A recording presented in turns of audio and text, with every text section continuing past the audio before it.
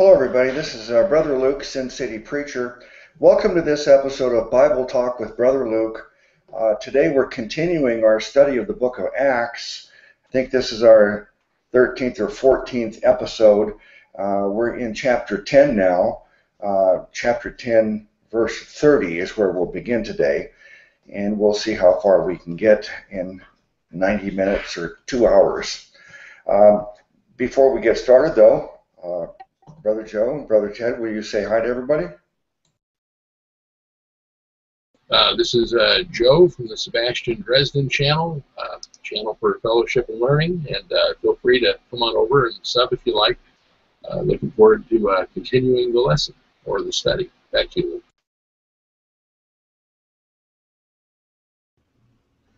All right, and Ted, go ahead. Okay, this is Ted from God's Truth Ministries channel, God's Truth Ministries, and we've got some videos on there for getting the gospel out and edifying the saints, and I hope you guys will stick with us here in the book of Acts. Back to you. All right. Well, this portion of Acts, the last couple of chapters, the whole book's been really exciting for me, but this portion right here is really exciting because we're seeing for the very, very first time the gospel being presented to Gentiles. And so that's the point we're at right now, where Cornelius, who is a Gentile centurion, and God gives him a vision about Peter, and there's a need for him to speak to Peter. And then Peter gets also a vision that unclean foods, and he should not consider any foods unclean, and further than that, you should not consider any man unclean, particularly Gentiles. So there's a totally new attitude, mindset here that Peter's presented with, is that we're getting to see the beginnings of the end of Judaism as all the tenets and practices of that religion, starting with the dietary laws, and then also we see that the beginnings of a new attitude towards Gentiles. And it's not so easy for the Jewish people to give up their bad feelings about Gentiles. Even Peter in the last study, you can see that he has his reservations about talking to a Gentile, and God gives him his vision. One of the things that I liked that came out in this study the other day was that this vision of the unclean food was not only about food, but more importantly, just the fact that he should not consider Gentiles as unclean either. So it's a revolutionary new attitude that he's being told by God about Gentiles. And so that's where we'll pick up now. Anything else before we get started? Anything else that we need to lay as a groundwork here? Okay. All right. Chapter 10, verse 30. And Cornelius said, speaking to Peter now, 4 days ago I was fasting until this hour. And at the 9th hour I prayed in my house, and behold, a man stood before me in bright clothing, and said, Cornelius, thy prayer is heard, and thine alms are had in remembrance in the sight of God. Send therefore to Joppa, and call hither Simon, whose surname is Peter. He is lodged in the house of one Simon, a tanner, by the seaside, who, when he cometh, shall speak unto thee. Immediately, therefore, I sent to thee, and thou hast well done that thou art come. Now, therefore, are we all here present before God to hear all things that are commanded thee of God. All right. Whoever is going to go first today, go ahead. Your turn, Ted. Okay, no problem. I think the thing here is that, I'm sure as soon as Peter is hearing this, guys, I'm sure he's thinking, wow, this is exactly what I was, getting in my vision. So obviously God was at work simultaneously. You know, you've got the angel appearing to Cornelius, telling him, hey, you know, your prayers have been heard. Your life has been seen. It goes up to God. It's not hidden from His sight. The things you do are not in vain, Cornelius. The angel is essentially telling him. And then Peter's hearing Cornelius give him the story of what happened with the angel appearing to him and telling him. And Peter's like going, that's exactly the message I got on my end of not my end of town, but where I was. So, I mean, it's just a confirmation to Peter, and it just probably really confirms in his mind, you know, the things Peter's heard, that he's not to call anything or anyone, more importantly, any man, unclean. So that's what I'm getting so far. Back to you, brother. All right, thanks, Brother Joe. Yeah, I want to hit on something Ted said. They were, I just came to me. They were both fasting, or at least they were both hungry at the same time that they received these visions. And so I find that remarkable. And again, I like what Ted said. God has a way of confirming things.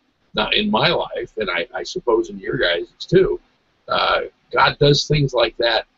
You know, well, he was fasting and I was fasting. We're both hungry. We both received the word. You know, it does confirm. God has a funny way of confirming things that I think was present here.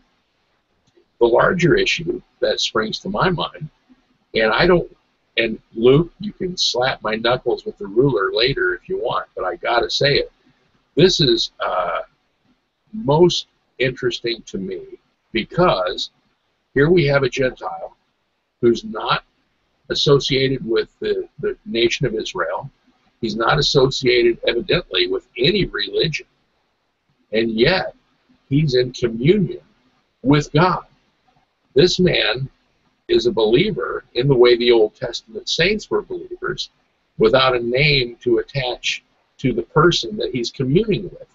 This is almost like Abraham back before God revealed his name. And so what we have here is a Gentile Abraham, someone that's walking in communion with God, who does not know his name, who does not know anything about laws or anything else, just like Abraham. And God is revealing to him, and Ted hit on this heavily last time we studied together, and I never forgot what you said, Ted. That was very good. It was God gives a little light, and how we respond to it, he gives greater light. How we respond to it, he gives increasing light. And so this Gentile strikes me as a New Testament Abraham for the Gentile world, almost.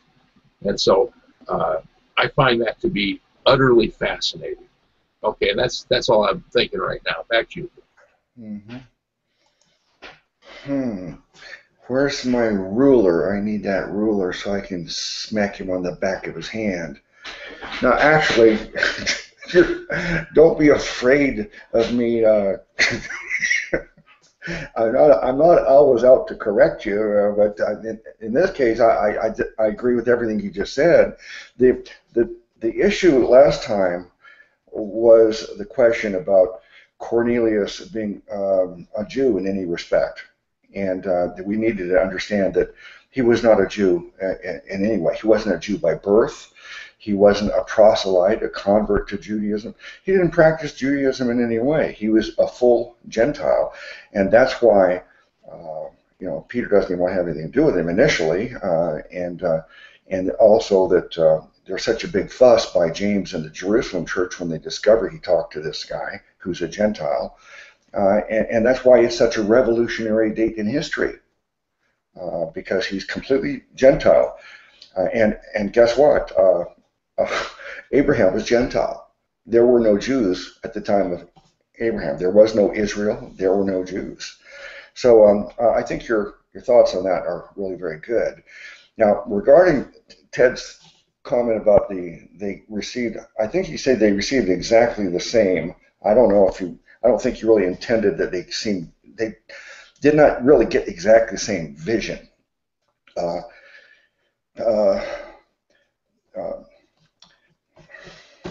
Peter's vision with this sheet and this food, these unclean foods, all that stuff was included in his vision. And then the conclusion was that, hey, don't call foods unclean, don't call any man unclean. And the other vision was, there's none of those details in that vision that I can recall. It's just simply that he had a vision that he needed to speak to Peter, whose surname is Simon, whose surname is Peter. And unless I'm mistaken, you can correct me if I'm wrong, but the significant thing, though, that you hit on there is, of course, they both had visions, and that should be a confirmation to both sides. Oh, wait, you had a vision? I had a vision too. I had a vision. I needed to speak to you, and oh, I had a vision. God told me I had to speak to you. That's really the fantastic part of this that confirms to both of them that God is involved in this. All right, before I go on, any more thoughts on any of that? Okay, I'll read. Yeah, I guess the thing I wanted to point out was after Peter's. I guess I didn't specify the thing about after Peter's vision. Probably was 19 and 20 in verse 10. While Peter thought on the vision, the Spirit's what revealed to him. The Spirit gave him the revelation of the three men seek thee. I have sent them. Don't doubt them, etc., etc. But I think I wanted to hit on the very last verse you read as we were going in, as he went into the house of Cornelius there, where he said, Cornelius is talking to Peter. Immediately, therefore, I sent to thee that thou hast well done, and thou art come. And the very last sentence is kind of funny. Now, therefore, we are all here present before God to hear all things that are commanded of you by God. It's like, okay, Peter, this is why we all gathered today. I know neither Joe nor I hit on that, but I heard you laugh when you were reading that last sentence of that last verse there. And it's like, it's like, Peter, don't let us down here. It's kind of what it sounds like. We're all gathered to hear what you have to say on behalf of God. No pressure, buddy. Back to you. I'm really, really glad you went back to that, because actually it was my intention to talk about that verse, but then based on both of your comments, it took me off on those other tangents there. But that was really what I thought was really important for us to get here, is that Cornelius knows that he needs to Peter to come over and speak to them about something, and it's urgent. And Peter knows that now he's supposed to speak to Cornelius, but there's no indication. What's he supposed to tell him? He's not going to tell him the old news and try to convert him to Judaism. He's telling the new news, the good news about Jesus. This is really what's important now. And so Peter realizes that's the message God has for him to tell Cornelius. Now, let me see, where was I? It says, now therefore are we all here present before God. So they're really anxious to hear what Peter has to say. They know this is utmost importance, to hear all things that are commanded thee of God. Then Peter opened his mouth and said, of a truth I perceive that God is no respecter of persons, but in every nation he that feareth him and worketh righteousness is accepted with him. The word which God sent unto the children of Israel, preaching peace by Jesus Christ, he is Lord of all. That word I say, ye know, which was published throughout all Judea and began from Galilee after the baptism which John preached. It's going to be a while, this whole message, so I don't want to go too far, but let me stop at the end of verse 37 here. Go ahead. Well, there's a lot there, brother, and I think his very first, the opening statement of Peter in verse 34, then Peter opened his mouth and said, of a truth I perceive that God is no respecter of persons. I mean, we know still, at this time God is still dealing with the nation of Israel, kind of in a preeminent way. They have the preeminence in the fact that they're supposed to be that nation that is a light to the Gentiles.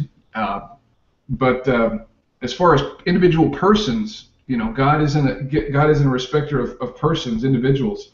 But in every nation, he that feareth God, an individual that fears God, respects him, or works righteousness, is accepted with him.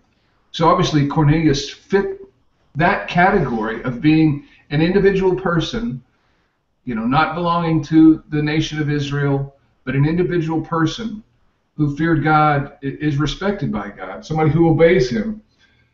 And the message of God was sent unto the children of Israel, preaching peace by Jesus Christ. He is Lord of all. I think that's interesting, brother, and I didn't even notice when you're reading it there, but that's in parentheses. It's kind of, to me, it's kind of like, by the way, he is Lord of all. He is Lord of all people. So anybody who's going to call on him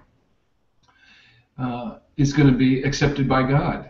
This is why I've said before, Luke, and in some of our other broadcasts, that God's eager to save people. He's always got the door open.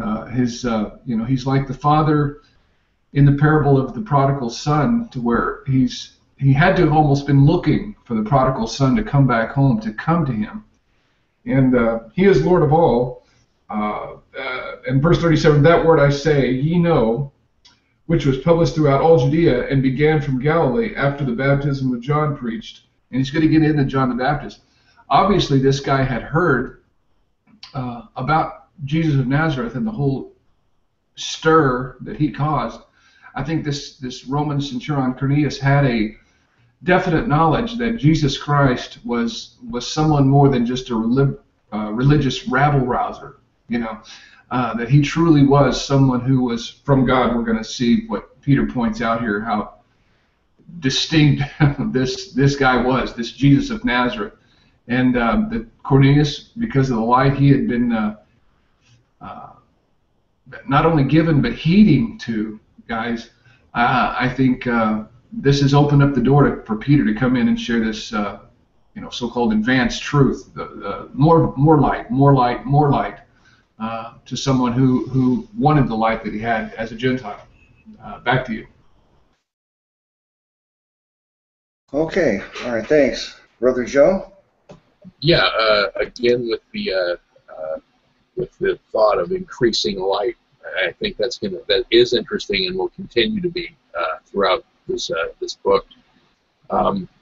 I had notes in my Bible. Someone we all, I think, respect is someone named Walter Martin. And years and years ago, he wrote an article called Of Gods and Dogs. And it's all about this chapter, if my notes are correct. And it was taken from something, either scripture or the Matthew Henry commentary, I can't remember.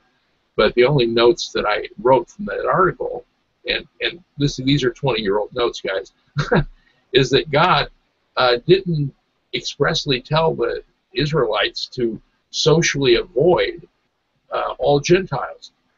It was originally the Anamites and the Edomites. And I don't know what book that was in, but it was in the Old Testament. And then the rabbis kind of extended that over time to all Gentiles. And so it's more of a rabbinical ritual thing where all Gentiles are unclean.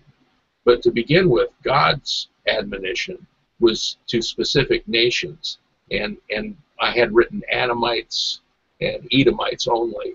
And I wrote Deuteronomy 23, so I do have the reference.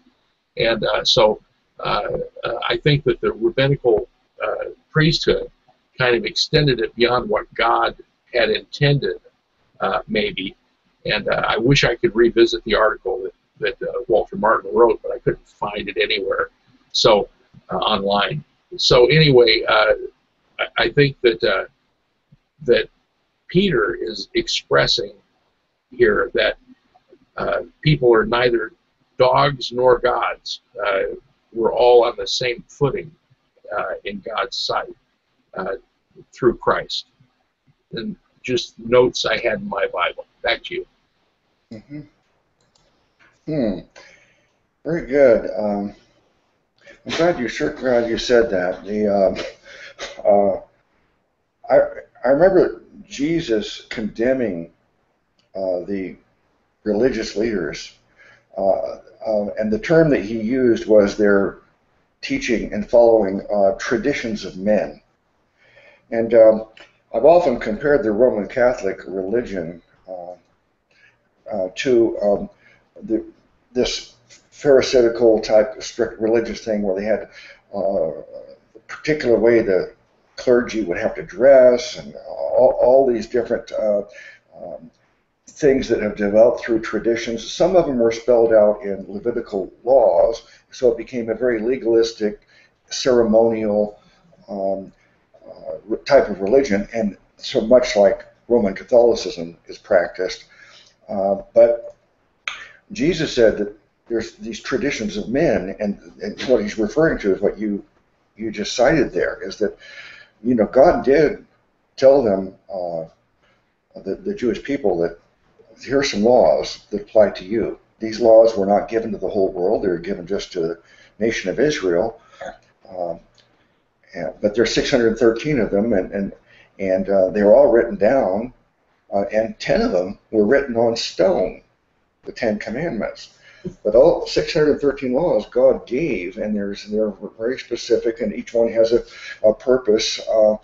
But then from the time of Moses to the time of Jesus, all the religious leaders, the rabbis, the teachers, and they started adding things to it. These are the traditions of men, the teachings of the rabbis. And there's a lot of things they added. They said, for example, you can't work on the Sabbath, you're supposed to rest. So how do you define that? They got very precise. They said, well, you're not allowed to pick up an object any larger than certain dimensions. And you cannot carry it more than a prescribed number of steps. If it's either larger or more steps, then you violate this resting on the Sabbath. You're working. So these rabbis, they added to this and put more Jesus burdens on everybody. And so this is another thing that you're bringing to my attention. I haven't heard it before, but it certainly fits and makes an awful lot of sense in my mind that, well, yeah, why would the Jews not associate with the Gentiles? If you're correct, then there was a time when God said they couldn't associate with a particular few tribes of people, and he had his reasons, probably because they would mix their religion and taint Judaism. I have a friend now that years ago, he said that he thought that thou shalt not commit adultery in the Ten Commandments. He interpreted that as not sexual adultery, but adultery of race mixing the races and mixing of their religion. Keep Judaism pure, keep the Jewish race of people pure. Don't intermarry, don't bring their religion into it, otherwise you've adulterated. You've made it impure, their religion. I'm not saying, I think that's is an appropriate use of the word adultery or adulterate. I'm not saying that the 10th commandment applies to that as he did, but it is important for us to understand that God gave specific laws, but man added to it. And this is possibly something that the Jewish people, the Jewish leaders added, is that you can't associate with the Gentiles at all. So in this case, getting back to the text now, some things I wanted to say there. This idea of God is no respecter of persons. That sounds familiar. 34. I'm going to read it in the Amplified. Most certainly I understand now that God is not one to show partiality to people as though Gentiles were excluded from God's blessing. But in every nation, the person who fears God and does what is right by seeking him is acceptable and welcomed by him. I think the idea of respecter of persons, this is an Old Testament phrase. I'm not positive, but I suspect it is. But here, the way that he's saying respecter of persons, he's not doesn't show partiality. But in verse 35 in the Amplified, it says, "But in every nation, the person who fears God and does what is right by seeking him is acceptable and welcomed by him." I think it's important to understand verse 35 in that way, because if we read it in the KJV, it says, "But in every nation, he that feareth him and worketh righteousness is accepted with him."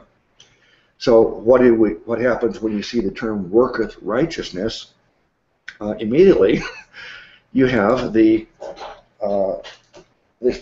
largest faction in Christendom are those people that think religious works on our part are required to get saved and stay saved.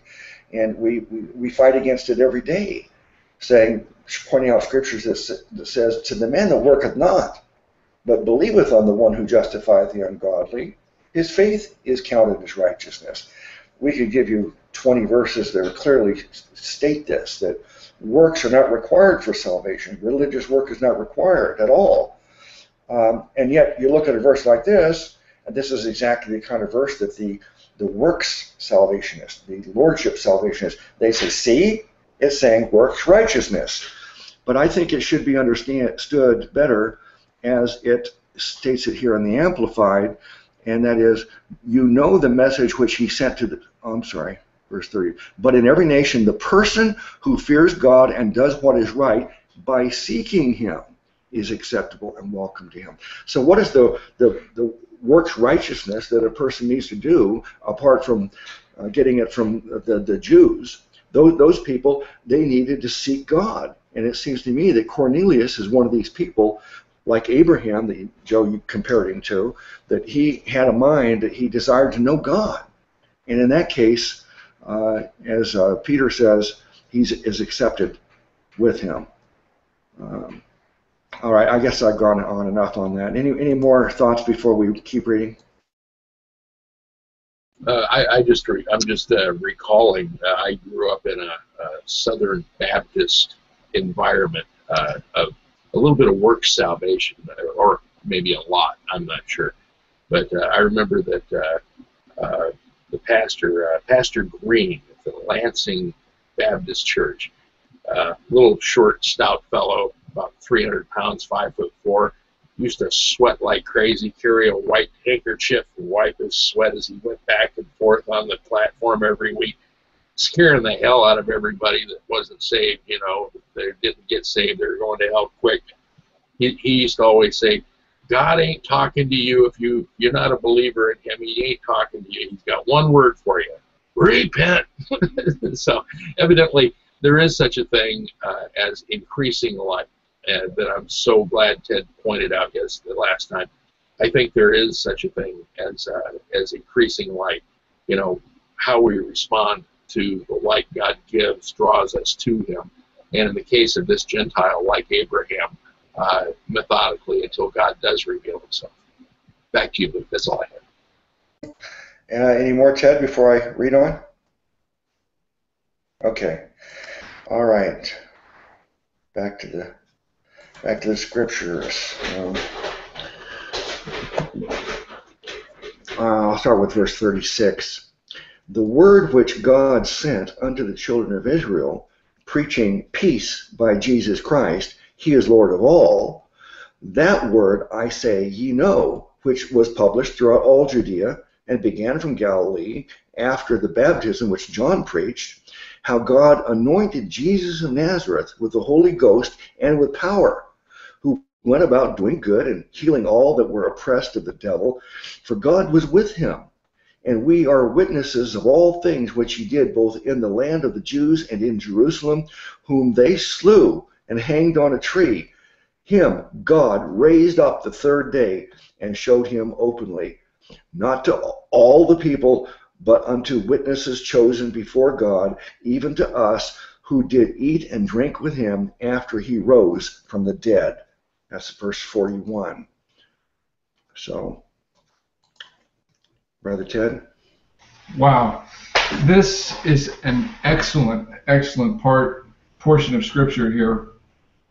I mean, it's just amazing that this is a sermon right here within a few lines of what Peter says. I mean, talks about God's no respecter of persons. I mean, this is very evangelistic. I mean, you talk about Peter just cutting to the chase right here.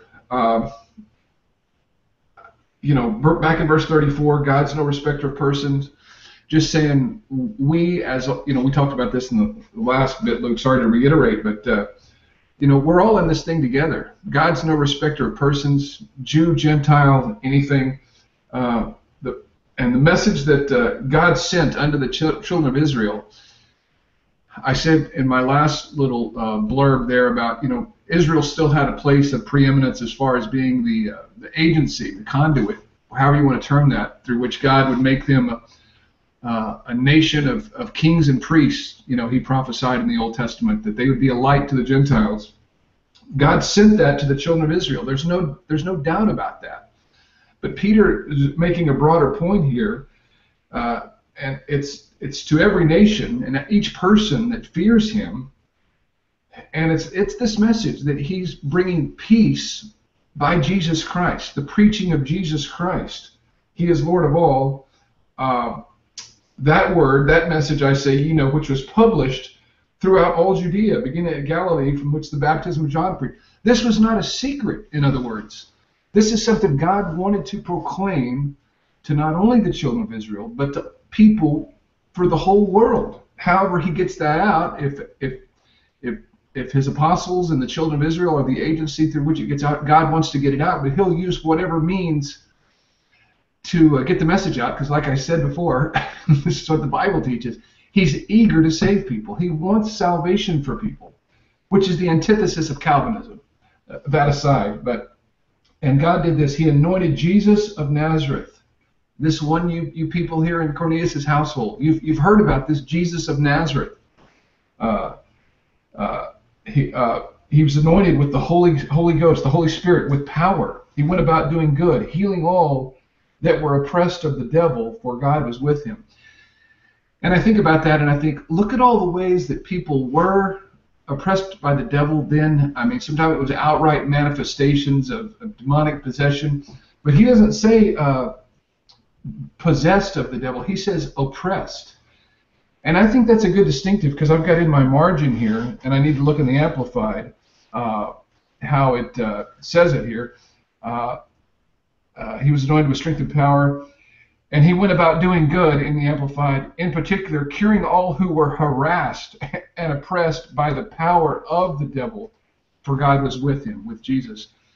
And I mean, we have to believe that that still goes on today. People think demonic oppression or demonic possession and things like that. We think in terms of, you know, Hollywood movies where a girl's little head turns around. That's possessed, you know. But it's not just that. We know that nowadays the devil is possessing and oppressing many people, as many as his demonic hordes can oppress. We've talked about the fact that Satan can only be one place at a time. We know that. The CEO, he delegates authority all over the place. I'm sure us three can attest to the fact that probably Screwtape number 5 or whoever our personal demons are that harass us, they've probably been harassing us, knowing our weaknesses our whole lives, and that's just us as Christians, guys. Imagine the demons that are assigned to unbelievers, folks. I think we really need to get this. And Christ is the one who brings freedom from all that. Peter declares that right here. All who are oppressed of the devil. And we are witnesses of all things which he did, both in the land of the Jews, that wasn't a secret, and in Jerusalem, right there, our hometown, he says. And what happened there? It's what they did is they slew him, they killed him and hanged him on a tree, put him on the cross. That was their expression for the cross. But God raised him up the third day. This, once again, here's in the book of Acts, and Luke, I think you and I talked off the air about this, that the message all through Acts that was reiterated by every apostle, not just Peter, not just Philip, Paul, Luke, all that were within that realm of ministry with Paul. The emphasis was, yeah, Jesus was here, of course, was a literal historical person. There was no argument from stupid academia about that. But then not only did this Jesus Christ live and perform all these miracles that Peter talked about in verse 38, he was killed by the Romans, but he was raised the third day. The resurrection, folks, is reiterated over and over and over again. If anything's reiterated in the book of Acts over and over and over, it's the resurrection, that we serve a risen Christ. God raised him up on the third day, and showed him openly. In verse 41, look, you took a big passage, so I'm kind of going on here because you took so many verses, but I got to go through here. He didn't show the resurrected Christ. Christ didn't reveal himself to unbelievers. Peter points that out. No, he didn't reveal himself to all the people, verse 41, but unto witnesses chosen before God. No unbelievers. No unbelievers. If somebody hasn't gotten this, get this now. And I just realized this, maybe I didn't think about it before, but just a few weeks ago. Christ only revealed himself after his resurrection, in a physical manner. He only revealed himself physically to believers, to those people who had believed on him. Paul was the first one that was kind of one born out of due time, and then it was a blinding light, and we talked about that back in chapter 9. Even to us who did eat and drink with him after he rose from the dead. Paul says this wasn't just a spirit, wasn't just a ghost, hanging around with us after his resurrection. Cornelius, we ate and drank with this guy. He rose physically from the dead, and this is what separates Christianity from spiritism and cults, is that we worship a truly raised, physically raised from the dead Christ. And how far did you go? Verse 42, and he commanded us to preach unto the people, and to testify that he which was ordained of God to be judge of the living and the dead. So, a real Christ, a resurrected Christ, and a Christ that's going to be the judge, and is the judge, of the living and the dead, brother. There's a lot in that passage, and I'll slow down and go back to you. Thank you. All right, thanks a lot, Brother Joe. Yeah, the big problem with having Ted go first is that he sends me off on to different paths. Anything I may have been thinking before, it doesn't matter if I write them down or not. Now I'm going this way, and rightly so. Here, Randy Stonehill made a wonderful song back in the 70s called "It's a Great Big Stupid World." And in it, he notes that if Jesus came back today, the first thing they try to do is book him on the Oprah Winfrey Show, and you can see that like Ted said, he didn't show himself to the scribes and the Pharisees. He didn't. He could have made a grand entrance at the temple. He could have even went before the Caesar. I mean, this is God incarnate, risen God. He could have done anything, shown himself to anyone, but what did he do? He didn't. He showed himself to 512 people, or 13, that were specially selected nobodies within the nation of Israel. And so there's something to be said there. He promised Abraham way back when or Isaac, I'm not sure, Jacob maybe, he promised one of them that the nation of Israel would be used as his messengers, his kings and priests, to enlighten the Gentile world regarding the knowledge of God, and so be that blessing to the world. And so that was part of the plan, and Christ didn't circumvent that. And also, one of the things that came to mind is that this is really huge, because this is the first time that promise made to Abraham, Isaac, or Jacob, one of those guys, this is the first time that the fulfillment of that promise took the first step, and that is bringing the light of God to the Gentiles. This is the very first time this happened, right? I think, if you don't count like Rahab and some of the people in the Old Testament who were brought into the Jewish nation. So this is a very, very big deal. And, those people that say, the Paul onlyness, well, right here, the fulfillment of that promise in the Old Testament was made by Peter here. And the last thing I'll say is it's pretty quick. It wasn't, Luke, you'd mentioned many, many times that when you see a sermon or a video on YouTube that says how to be saved, and it's an hour long, or it's a 10-part teaching series, it's more of an indoctrination into religion rather than the giving of the gospel. And so Peter sums it up pretty quickly here, and I think that's the purity of the simple gospel. Back to you, Luke. Well done. You both covered that very well.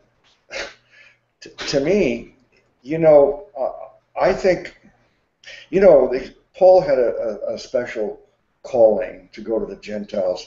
Now, he was still faithfully always preaching to the Jews first, but he did go and spread the gospel all around to the Gentiles areas, and he's called the apostle to the Gentiles.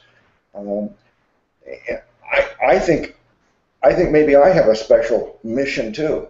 Maybe, at least in my own mind, I've formulated it, and I've taken this as a calling, and that is to proclaim to the people who teach that you can't get saved from anything apart from Romans through Philemon, the letters of Paul. And some of them even say you can't even get saved from anything except for 1 Corinthians chapter 15, verses 3 and 4. This is how far they take it, where they say they are rightly dividing the word of God.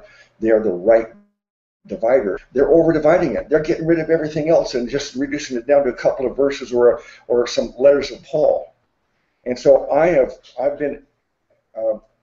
lost patience with them. So I've been on a campaign to expose them. And so right here, what do we see? I've said over and over again, Paul was not the first one to preach to Gentiles. It was Peter. Paul was not the first one to preach the gospel. No. So now let's test that. What was the gospel Paul preached? The death, burial, and resurrection of Jesus. Even the Paul onlyists say that's the gospel. Personally, I think the gospel is if I want to summarize it into what a person really needs to get, is that salvation's offered as a free gift to you. You can receive it freely, not through any religious works. That's the good news. But the means by which this is possible is Jesus' death, burial, and resurrection. So a person can believe the death, burial, and resurrection of Jesus is factual without being saved if they never place their faith in him and what he's done for them and receive the gift. But the point I'm making is Paul preached this death, burial, and resurrection. Now, what is Peter preaching here? The death, burial, and resurrection. And as we go a little further, you'll see he's for the remission of sins. So he died for our sins on that cross. He was buried. He's raised from the dead. It's exactly the same message, and it's preached before Paul preached to any Gentile. There's no record of Paul preaching to any Gentiles yet. He preached immediately went out and preached to the synagogue after he got saved, but there's no record of Paul preaching to any Gentiles. This is the first case in history, and that's why James and the Jerusalem church, when they found out about this, they're outraged. And that's to me the most important thing from this is that Peter is preaching the same message that Paul later preaches. And there's a term, another term that Paul is famous for. Believe on the Lord Jesus Christ and thou shalt be saved. And we're going to find out later when Peter talks to James about all this, that's the term that he uses. They believed on the Lord Jesus Christ and were saved just as we were, and because they had the tongues as the testimony that they received the Holy Spirit. They had this. So he says it's the same thing as us. As a matter of fact, but the Paul onlyists would even say, well, James and those people, Peter and those people, they weren't even saved. That's how crazy it is. They don't think Peter was even saved, isn't even in the church. They think the church began with Paul. Paul was the first member of the church, and the others are not even in the church. They're they have a different program for them. It's absolutely insane. Watch my playlist, Paul-onlyism debunked, and you'll see that all of their claims are easily refuted, but this one right here, portion right here, certainly refutes that the idea that Paul was the exclusive preacher of this gospel message. All right, and before I go on, any more thoughts?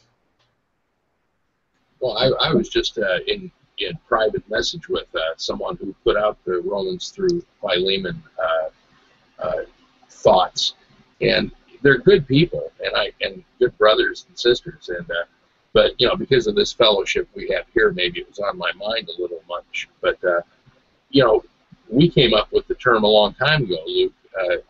The word says rightly divide. Well, that's talking about the Old Testament to the New Testament, the age of grace and the age of law. And somehow they've extended that to Paul, Romans through Philemon, separated from everything else. And so I think, we need to be on a mission of rightly uniting the Scriptures instead of incorrectly dividing them. But that's my only thought. Mm-hmm. Yeah, it's a special gift you've got for coming up with a concise term or phrase that really says it all. And so we need to unite the Bible, see how it all fits together. And in fact, even the idea of the age of grace and the age of the law, I even disagree with that, is that everybody's got saved by grace alone, through faith alone, from the beginning of the Bible all the way through. No one's ever got saved through any religious works. And so it's always been by grace.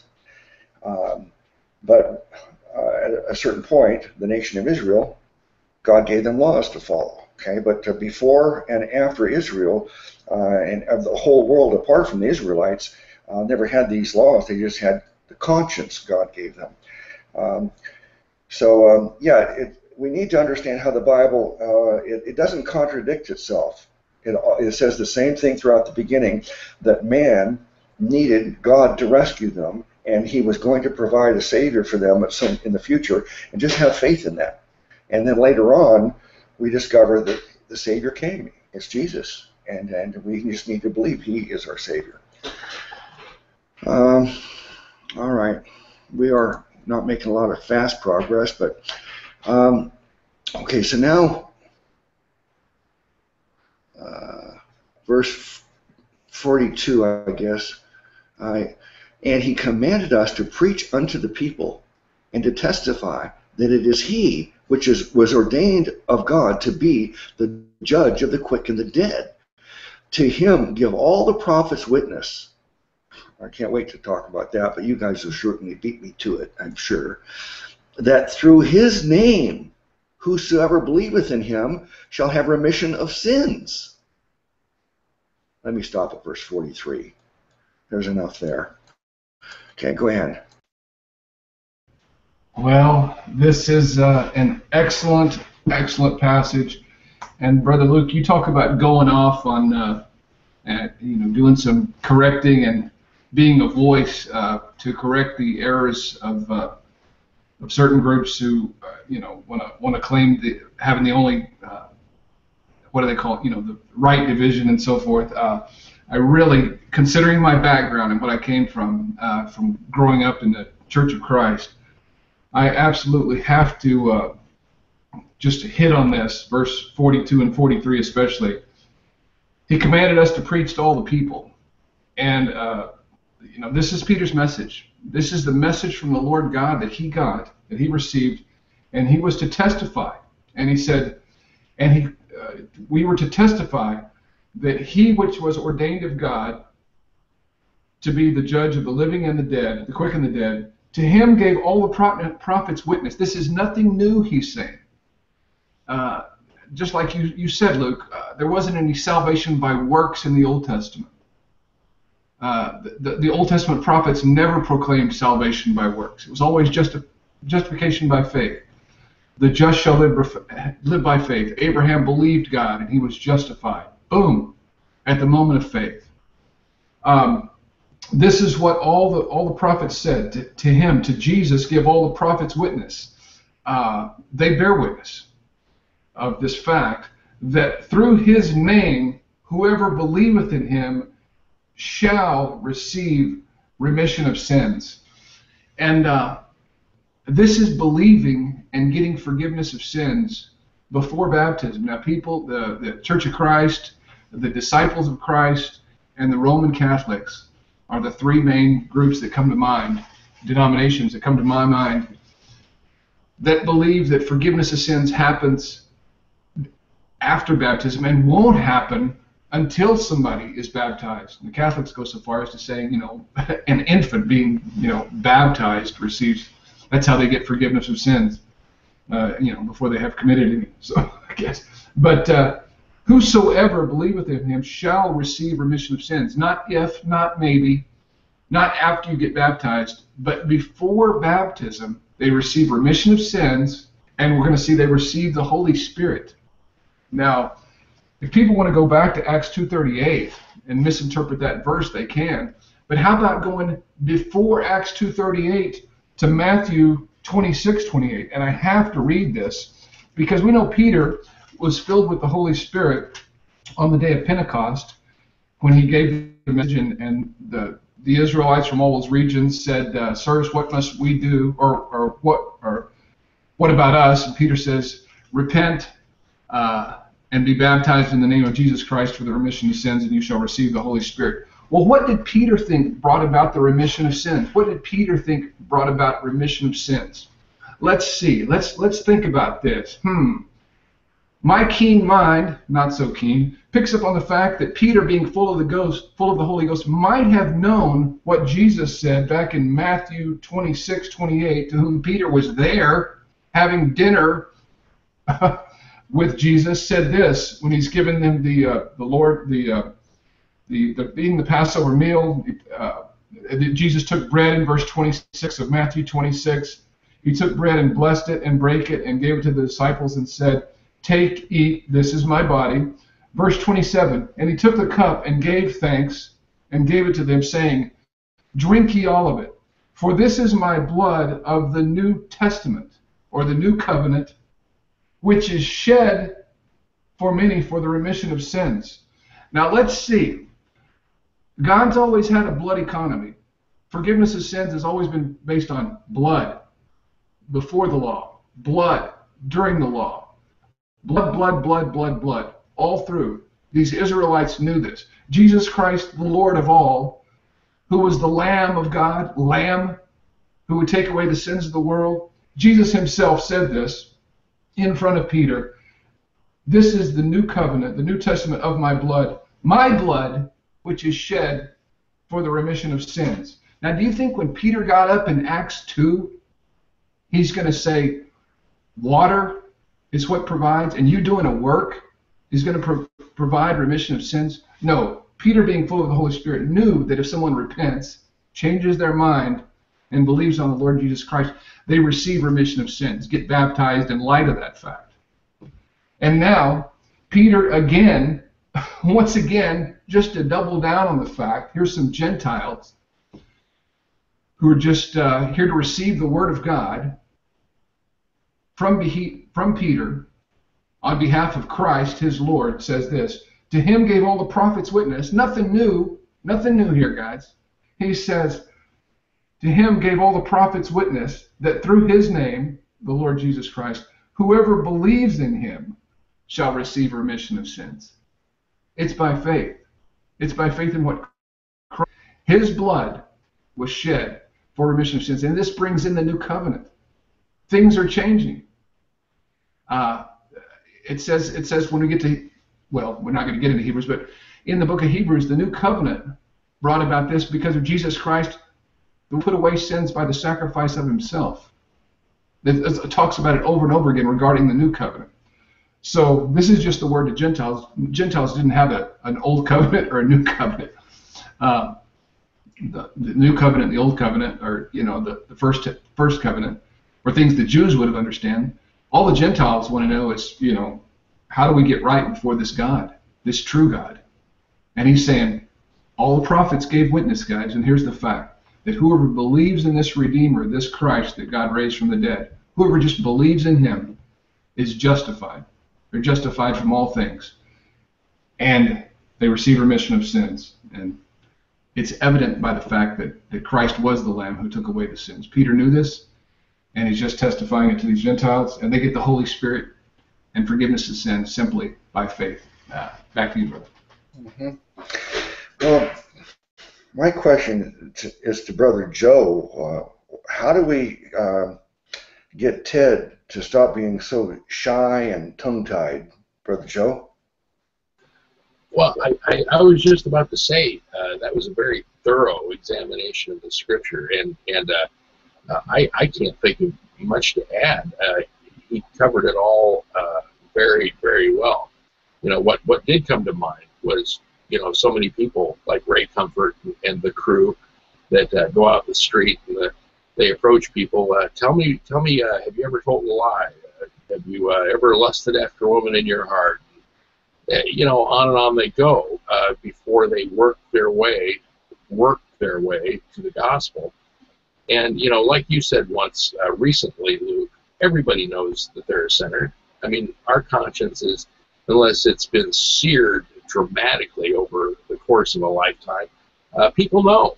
Even I take that back. Even they know. Everybody knows that they have a sin nature, that they do things that are not right. And it really puts the focus of salvation onto works, how we behave, and so forth. The key word in all of this that Ted covered very well is believe. And so that's all I can add. Yeah. Well, by the time it gets to me, it's been covered so thoroughly. Excellent points. I'm really happy, Brother Joe, that you brought up the Ray Comfort and Kirk Cameron. They have a system of evangelism they call the Way of the Master. And you know, I got all their books and all their audios, and I've studied it extensively. I know it as well as anybody. So I'm not talking out of ignorance here, but it is a false message that they're preaching for salvation. Ray Comfort says the message is, and salvation is like a coin with two sides. First, you repent of your sins, and then you can believe in Jesus. And you repent of your sins means you give them up. Not just you feel guilty, or you admit you're a sinner, but you give them up. So that's a damnable heresy. It's not just one heretical idea that's a minor doctrine that is okay, you don't have to be right on everything, but you better get this right. It's a difference between heaven and hell. This is that important. So you did make a very good observation, Brother Joe, that here this entire gospel presentation that he's making to Cornelius and his family and friends is he's not running them through the commandments and trying to convict them and admit they've sinned. He's saying that Jesus paid for our sin. Faith in him and your sins are remitted. It's just an assumption. Everybody knows that they've sinned. I've preached publicly to more than 1 million people, and I'm not trying to say this, I don't like to say it very often. It may sound like I'm being boastful or something, but I've done a lot of free preaching. I've preached to enormous crowds, especially on holidays here in Las Vegas. And I've talked to probably thousands of people individually, one-on-one type conversations to present it, and only one time can I recall any person ever denying that if he ever sinned, and that was just an absurd, arrogant person that really knew better. And it's easy to point out that, well, according to the Bible, if you say you have no sin, you're deceiving yourself. But the point is, universally, everybody knows they've sinned. Everybody knows, basically, if we're going to put it in layman languages, everybody knows they're not perfect. You could never go before God and say, hey, I've been perfect. From my first breath to my last, I was perfect. So when people realize that they're imperfect, and they realize that perfection is the standard required to go to heaven, they can understand the problem, the predicament they're in, and that's why we need to be saved. That's why we need Jesus. Let me look over the verses. Forgot all the verses that were covered there very quickly. I'm going to read those in the Amplified just because sometimes it's phrased in a way that's helpful. What verse did we start with? Okay, at verse. Gosh, I don't remember the starting point. Okay, the verse. Start with verse 35 in the Amplified. Verse 36. I mean, you know the message which he sent to the sons of Israel. So, in other words, it's public knowledge. It was a famous thing. The ministry of Jesus and his death, burial, and resurrection. This is famous. Announcing the good news of peace through Jesus Christ, who is Lord of all. You know the things that have taken place throughout Judea, starting in Galilee after the baptism preached by John, how God anointed Jesus of Nazareth with the Holy Spirit and with great power, and he went around doing good and healing all who were oppressed by the devil because God was with him. We are personally eyewitnesses of everything that he did, both in the land of the Jews and in Jerusalem in particular. They also put him to death by hanging him on a cross. God raised him to life on the third day and caused him to be plainly seen, not to all the people, but to witnesses who were chosen and designated beforehand by God. That is, to us who ate and drank together with him after he rose from the dead. He commanded us to preach the gospel, preach to the people, both Jew and Gentile. That's the interesting thing about that, is that he's commanded to both preach for Jew and Gentile, but they didn't preach to the Gentiles until this point. By the way, this is 10 years. You know, those charts I've sent you guys and studying all these timelines of these events of early church history. This is 10 years after Pentecost. So it took 10 years for them to do what Jesus originally had told them to do, and it took a special vision to Cornelius and Peter for them to actually come and tell the Gentiles. He says, he commanded us to preach to the people, both Jew and Gentile, and to solemnly testify that he is the one who has been appointed and ordained by God as judge of the living and of the dead. All the prophets testify about him. So this is Jesus on the road to Emmaus. He went through the Old Testament, to all the prophecies about him. Paul, it was his custom in every city to go into the synagogue and go through the scriptures and review what all the prophets said about Jesus, and that these were all fulfilled through Jesus. So this idea that this is some brand new idea, it's a mystery that nobody knew about. No, the mystery that the Paulonius think is that we're saved by grace. That's not the mystery. There's a point where we're going to come to here. I'm not sure if it's in here or in Galatians, but Paul says what the mystery is. The mystery is that that the Gentiles will be included. I mean, it was throughout it was not that clear, and it was not understood. It was like all the things that were said by Jesus to the apostles. They heard it, but they never sunk in. But the mystery was not that, oh, you're saved by works before, but now it's a new thing. You're saved by grace. That's what the Paulonians say. But according to Paul, the mystery was that, hey, this Savior from the line of Abraham, he's for the whole world. All the prophets testify him that through his name, everyone who believes in him, that means whosoever. I love the whoso. Oh, matter of fact, it says here, the Amplified, whoever trusts in him and rely. I like how this is phrased. Whoever trusts in and relies on him. That's to me what the salvation, the best way of understanding faith and believing. We're relying on him. We're admitting that we can't get there any other way. We need him to be our Savior. And then it says, accepting him as Savior and Messiah receives forgiveness of sins.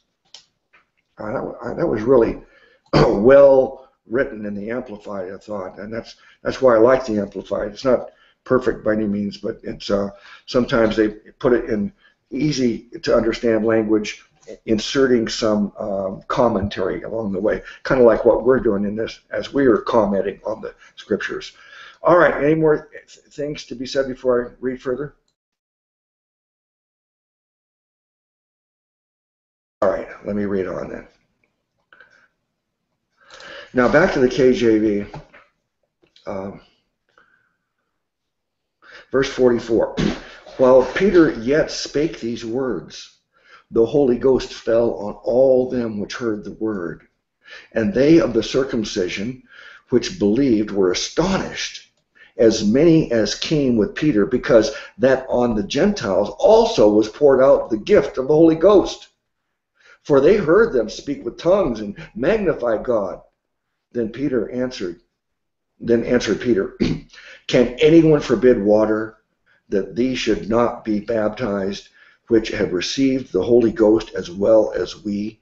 And he commanded them to be baptized in the name of the Lord. Then prayed they him to tarry certain days. All right, brothers. Well, it's great stuff, brother, and thank you for reading that. And once again, we see the visual manifestation. This is one thing we see in the book of Acts, the visual manifestation of the way the Holy Spirit came to those who heard the message. And verse 45, the believing Jews just were astonished. Like you said, we'd say today they were freaked out, absolutely amazed that all these Jews that came with Peter.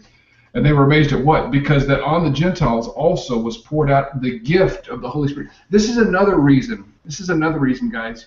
You know that salvation is not by works. It's not by repenting or stopping doing some. I like how you put it, Luke. It's not just being willing to stop sins, but it's stopping them. It's getting rid of your sins in your life.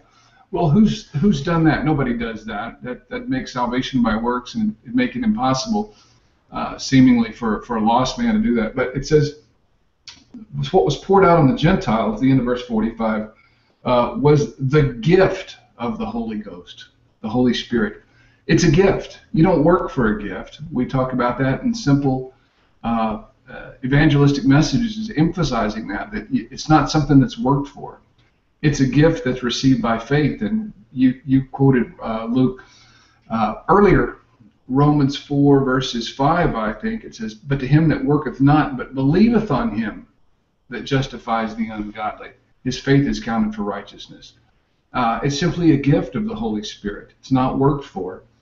Peter made that clear here. That's another reason you can see the gospel, the good news emphasized from Peter, not just Paul.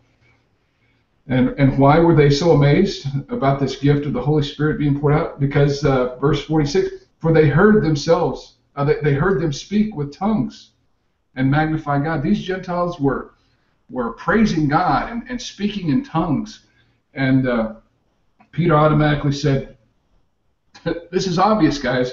Can anybody, any person at all, forbid water?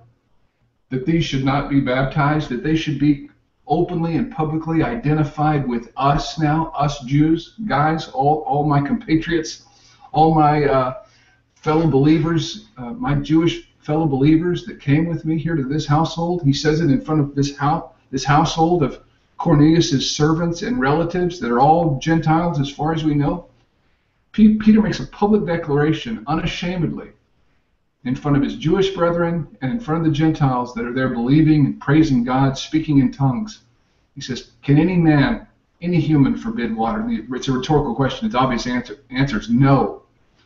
For them to be identified, baptized, publicly identified with us Jews now, these who received the Holy Spirit like we did. We received it as a gift. They received the Holy Ghost as well as we did. We received it. We didn't work for it. Now, it came to them in the upper room, but it came as a gift because they were believers. They're starting something new there. But Peter said, we got it as a gift. These Gentiles got it as a gift. How can any human now forbid water? That we're all believers. They've received the Holy Ghost just like us. Peter is still probably amazed by all this too. His Jewish fellow brethren are amazed by it. But it's an amazing thing, and good thing you only took 2 verses there. Back to you, brother. Yeah, okay.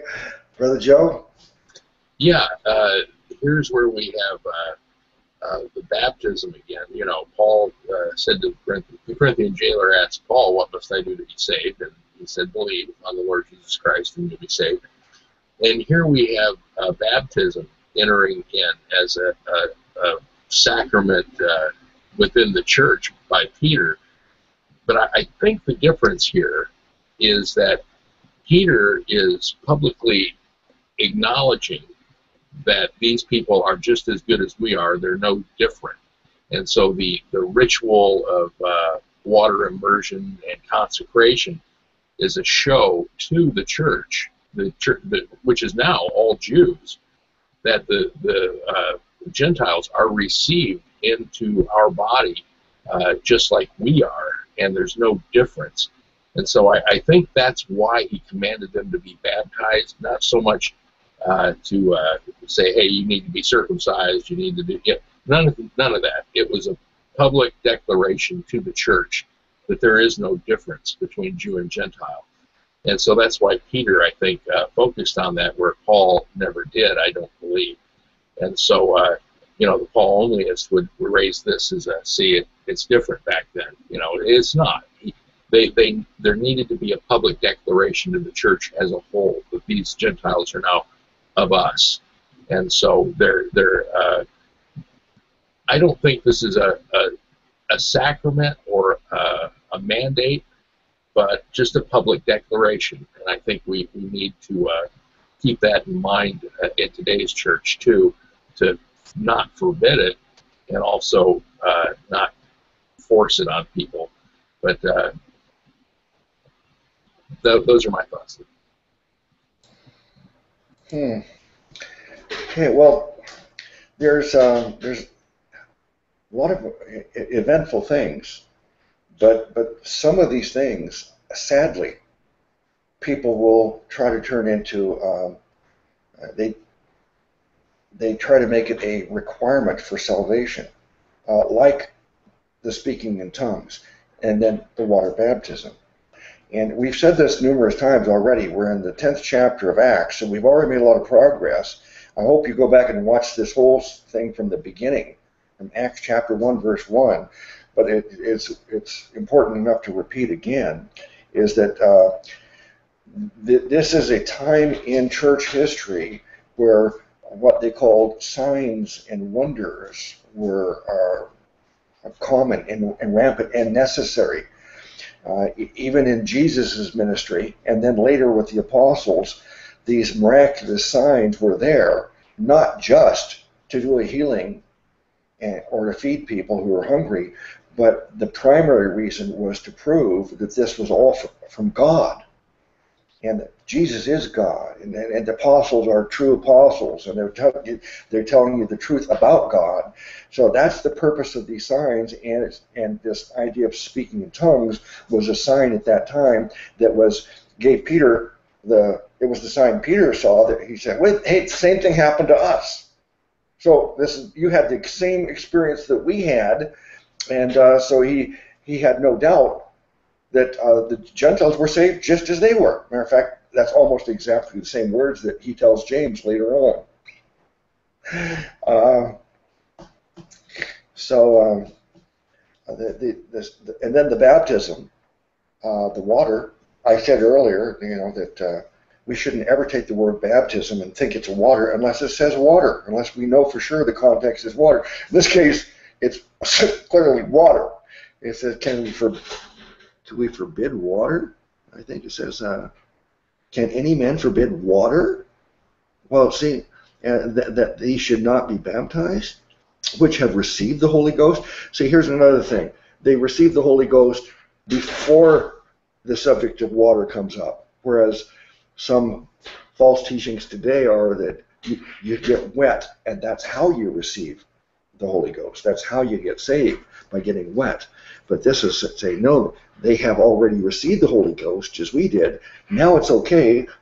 Can we let them be baptized? I think the points you both made about this being a public statement, not just a public statement. I've often said that this is the primary reason for water baptism for us today, is that it's the first and best opportunity a new believer has, who maybe doesn't have the boldness or the oratory to go out and start preaching the gospel, but they can go out and get baptized in public in front of their friends and family, and if they're not able to, the the pastor or whoever's doing the baptizing explains that this is a new believer. This is symbolic. He's submerged in, and it represents he's immersed into Christ. And just as Christ was buried and raised again, he is buried in Christ and will raise again at the resurrection.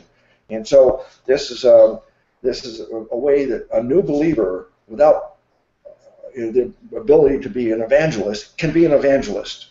It's the first evangelistic opportunity a person has. So I think that, and also I think more important than anything else he said was that we know that Peter didn't even want to talk to these people originally because they're Gentiles, and the Jewish people and the beginnings of the church was all Jewish. They didn't want to have anything to do with the Gentiles, and now Peter is saying, I'm not embarrassed. Let's go out in publicly, be baptized, and that way everybody will know that we're accepting them as equal to us. They're the same as us. There's no difference. So that's why the baptism was important. But if they never got baptized, they were still saved before. They'd already received the Holy Ghost, just like you right now. If you put your faith in Jesus, you receive the gift of salvation. You receive the Holy Ghost indwelling in you forever. If you never get baptized, you're still saved. But why not get baptized? It's the best opportunity you'll have as a new believer to tell your friends and family about your new faith. All right, that's the end of that chapter. Let me see, it's 3:47. Do you guys want to sum this up now or go for another half hour, or how do you feel about that today? I always preferred 90 minutes, but, you know, I could go if you guys want to.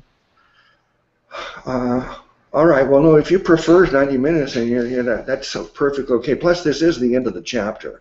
Maybe that's an appropriate place to stop at the end of chapter 10. So why don't we do that? Let me ask each of you to summarize the study, give any highlights of the study, and then I'll give a gospel message after you're done with that. Go ahead.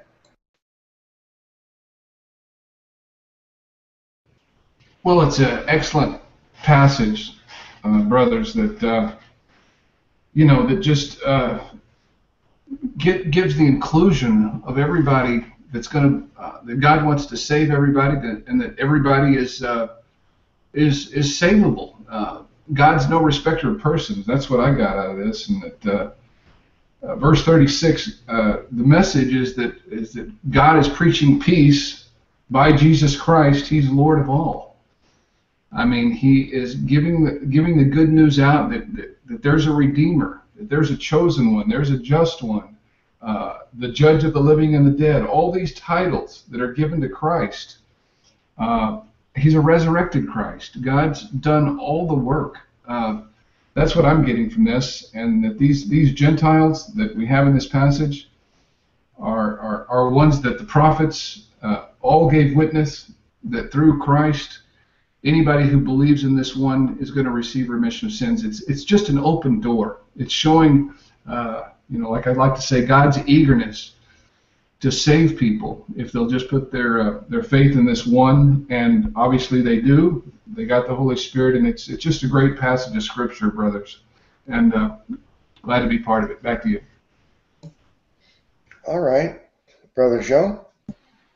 Yeah, I've got my Bible I've got notes that I got all through my Bible on various chapters and stuff, and from years past. And this is the one regarding Walter Martin and that article of dogs and gods. But there's only one that I have written here, and I don't know if you can see it, but there's only one note here. And for this chapter, I wrote, "The ground is level at the foot of the cross," and I think I got that from a Matthew Henry commentary. And this is important for people because this chapter establishes the church is for everyone, that there is no Jew or Gentile, that in God's sight we're all equal. It doesn't matter if we're black, white, yellow, or whatever.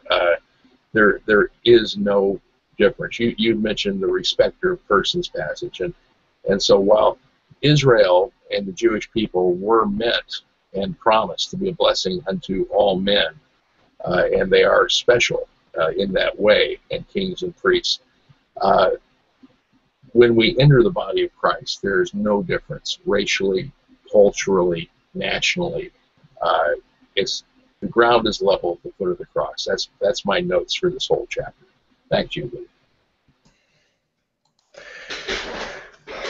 Well, I looked at the footnotes on this study in the Amplified, and for verse 23 is, well, first let me read it in the KJV. 23. Then called he them in and lodged them, and on the morrow Peter went away with them, and certain brethren from Joppa accompanied him. Now, I know verse 23 goes back to the day before yesterday when we were studying that, but this goes along with this point that we're making about the relationship between Jews and Gentiles at that time. There was no relationship. This footnote says it was extremely unusual for a Jew to invite a Gentile into the house, much less offer lodging. So this is chapter here. It's a revolutionary thing that's just happened. Jews, whether Brother Joe is right, I think he's probably right, that the idea of Jews not having anything to do with Gentiles, I'm not sure that the scriptures tell them that, or they got that from extra rabbinical teachings that had built up over the years and that Jesus called the traditions of men.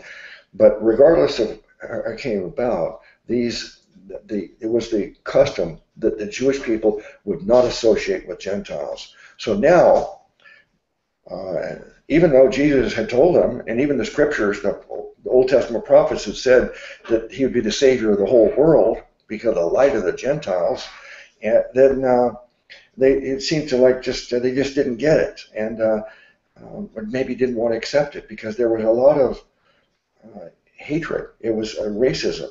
It was segregation. They considered them almost subhuman. That was their attitude, the Jews against the Gentiles. And so for Peter to go have them into his house and then to go into Cornelius's house, this was a big deal in itself. And then to preach the gospel and have them become equals and be publicly baptized, recognize they're the same as us. This is a huge thing. And then, of course, I'm a Gentile, and I'm just thankful that the gospel was eventually, it took 10 years. From Pentecost to Cornelius is 10 years. But finally, they did what they were told to do, to preach to the Gentiles. And since now this is a transition, that's why the book of Acts is called a transitional book, because it shows you in the very beginning of the church, it was just Jews, no Gentiles. And also that the Jews would continue practicing Judaism and believe in Jesus. And the transition that we see in the book of Acts is that, whoa, Gentiles are going to be part of this. We're equal. And also, Judaism, we've got to get rid of that. You can't divide your faith between religion and Jesus. It's got to be all Jesus. So this is the transition the church goes through in the first 30 years. Now, the gospel, we've talked about it a little bit, saying that, the gospel, the good news that salvation is offered as a free gift to everyone, and the reason it's available is because Jesus died for your sins, and he was buried, and on the third day he raised himself back alive bodily, and that bodily resurrection proves that he is God. He did pay for your sins. He does have the power over life and death. All of his claims and promises are true. You can trust him. That's because of the resurrection. That's the sign that we have. And so it's a simple thing for you now. If you do believe that there is life after death, that you don't just die and just no longer exist as some atheists believe. But if you believe there's life after death, if you believe there's even a heaven and a hell, and you prefer heaven, well, basically we're saying the good news is that heaven is offered to you as a free gift right now, and that's the only way to get into heaven is receive the gift. You can't go to heaven by working your way, climbing a ladder and striving and through your own efforts achieve it. It's impossible. The Bible tells us it's impossible. There is one way, and that you can get into heaven, and Jesus said He's the one way. Believe in Him, and He gives it to you freely as a gift. And thankfully, we don't have to work for it, because our work, the Bible says, the works of man are like filthy rags in the sight of God. No matter how hard you try to be good and join religions and follow all the religious rules, you go before God with that, and that's filthy rags. Don't you know the standard is perfection? So not only would our works fail to get us into heaven, but Jesus did the works for us. He lived the perfect life. He never sinned. And His perfect sinless life is credited to me. When I put my faith in Jesus, His righteousness is covering me. And then the sins that I did commit were charged against Him. So sin is not preventing me from getting to heaven, because He paid for my sins. And when I go to heaven and God says, why should I let you into heaven? My only plea is, Jesus is my Savior. I'm relying on Him and His promise, His ability. And if you, in turn, put your faith in Him, if you rely on Him, then you're assured you're going to go to heaven. All right, so I hope you do that now. I hope you're convinced. When you're convinced, that means you're a believer. Believe on the Lord Jesus, and you will be saved. You will go to heaven. All right, thank you for watching. We'll try to do these daily at 2:30 p.m. Pacific time. Thank you for watching. Bless you all in the name of our great Savior God, Jesus Christ.